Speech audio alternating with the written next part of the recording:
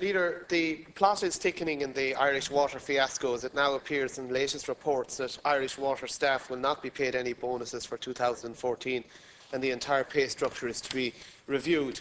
We have Minister Kelly expressing a personal view in the Dáil that the charges for fitting a water meter are too high. We have the Taoiseach expressing what was subsequently called a personal view, that the water allowances for families are too low. I wasn't aware, as a matter of law or otherwise, that ministers speaking on the record of the House on matters of public interest could give personal views as opposed to the views of the government of the day. Moreover, we have Minister Varadkar stating last night that the enforcement mechanism against those who refuse to pay water charges has yet to be determined. Leader, it's now time for the government to admit that the confusion and public anger over the Irish water fiasco is largely due to the fact that the government has no clear idea what has gone on. The government, it seems to me, is like a car skidding on the ice. It doesn't know whether to press the brake or the accelerator. It doesn't know whether to turn left or right.